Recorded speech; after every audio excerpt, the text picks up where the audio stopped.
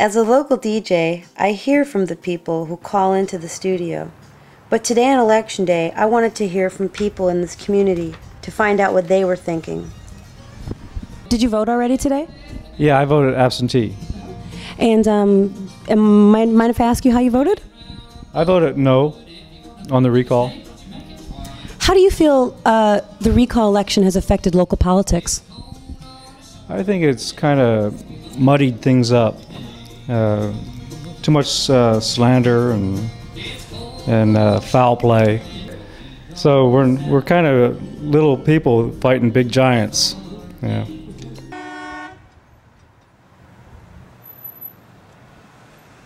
Because finally, you know, we've got an elected official to go after somebody like Pacific Lumber that our community has seen for so long as being corrupt and taking our power away as a community. And, you know, finally we got somebody who was going to do something about it. But if Humboldt County voters see through this and vote against the recall and to keep our DA in, I think it will be really empowering to people to recognize that, you know, we can say no to corporate domination and corporate rule, and I think that that would really create a surge of energy and activism in our community.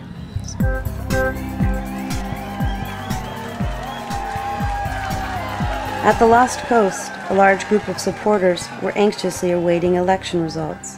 I took a public stand opposing the recall. I'm going to have some political fallout from that. When I was elected 15 months ago, I had the endorsement of the Eureka Police Officers Association. If I were a guessing man, I probably lost that endorsement the day I put an ad in the paper. I hope I get it back. It affects me, it affects this whole community. And I was quoted on the front page of the paper today and at a press conference yesterday for a no vote on the recall, saying no matter what the outcome of this election, this community is going to have to do a lot of work to heal itself. My job is to be the eyes and the ears of the Assembly member. The Assembly member was not for the recall. She came out early to say that.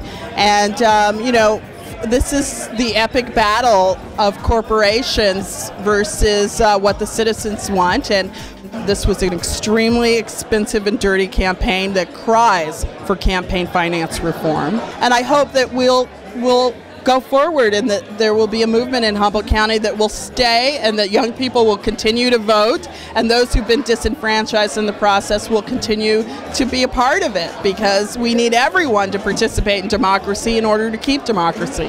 One entity that uses the recall as a special interest event, and that entity is a defendant in a lawsuit brought by the district attorney, and they're trying to recall him for that. Only 60 to 90 days into office that started.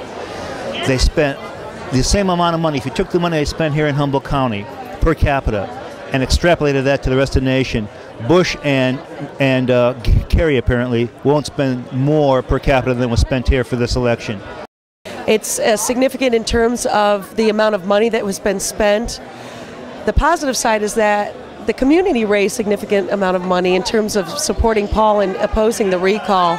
And I think that shows the broad spectrum support that Paul has in the community, and the fact they realize that this is their opportunity to take back their community in terms of their public officials. A lot of the country is watching this to see what happens, because I think that if this recall does go through, it sets an extremely bad precedent for public officials, not just in Humboldt County, not just in the state of California, but nationally. Well, if the recall is fought off and Paul survives this, it really will be a prime example of democracy in action. To have people that were otherwise apathetic and would never be involved in the democratic process get involved, that's exciting, because that's what, you know, voter participation is necessary for democracy to work, period.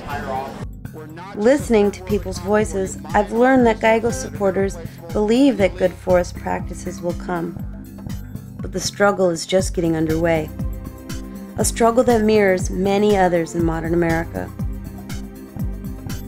The strategies of recall politics in Humboldt County remind us of Washington's deep financial obligations to corporate America. The national disgrace of wasting hundreds of millions on political campaigns. How many communities throughout America are being affected by this kind of political manipulation?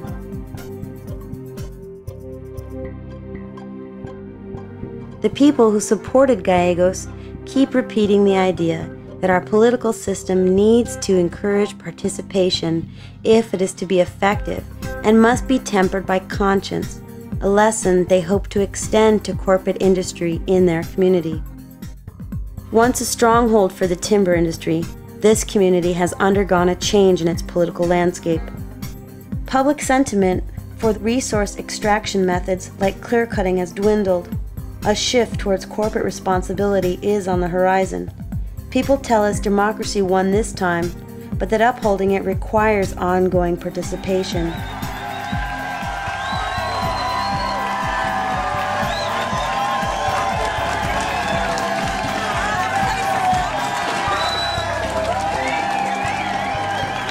I read this about 10 months ago when I was asked to speak. Thank you. And it's actually by a guy named Gandhi. Maybe you may have heard of it. And he said, the 7 sins.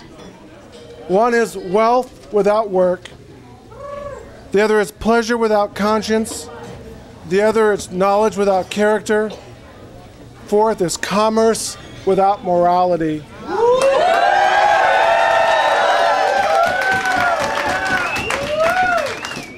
The 5th is science without humanity. 6 is worship without sacrifice. And the 7th is politics without principle.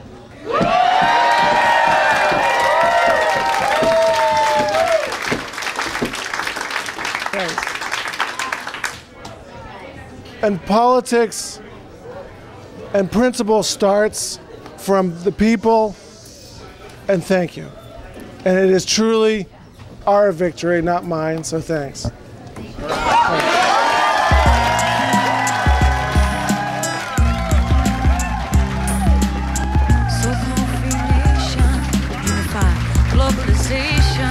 Together in one big sweatshop to provide for all the hives who don't care if you don't got protection. In a war where damnation is a direction, a tricked out election is a reflection of our soul's egotistical greed, choking out the atmosphere so we can breathe the air. Now is the time to ignite the power. Keep on doing your thing, thing. Now is the time to ignite the power. Keep on doing your thing. Now is the time to ignite the power. Keep on, chitty chitty, bang bang. Now is the time to ignite the power. Keep on, fight for your rights. So hold up your hand for liberty and justice while I bust